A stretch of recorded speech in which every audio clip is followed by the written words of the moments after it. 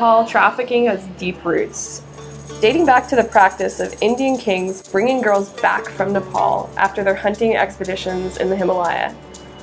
This practice progressed into an industry, to the point that in some parts of Nepal there are no teenage girls left in communities. They've all been sold into the sex trade. Because of this, She Is Safe works in both rural and urban areas to prevent, rescue, and restore women and girls from trafficking.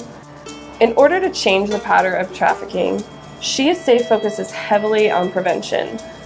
Prevention looks like equipping Nepali women to educate others in their community about the realities of exploitation.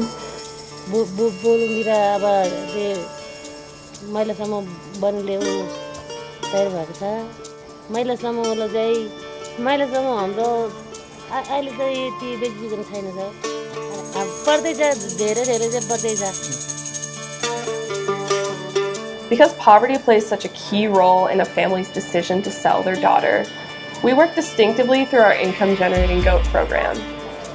In this program, a girl is given a few goats, which she learns to raise and sell.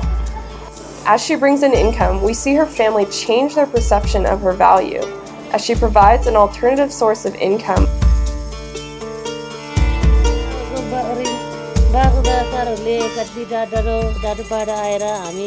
In Nepal, rescue looks like work at our border stations on the Indian border. We train young Nepali women to identify and intercept girls in the process of being trafficked.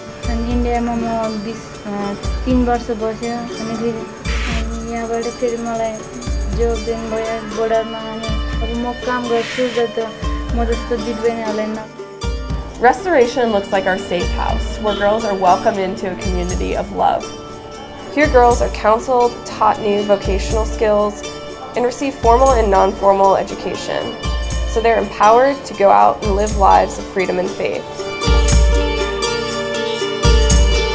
Going forward, the need remains to buy more goats to involve more young girls at risk for trafficking in our goat program. We also desire to continue to provide education and vocational training opportunities to prevent trafficking and restore those who've been rescued.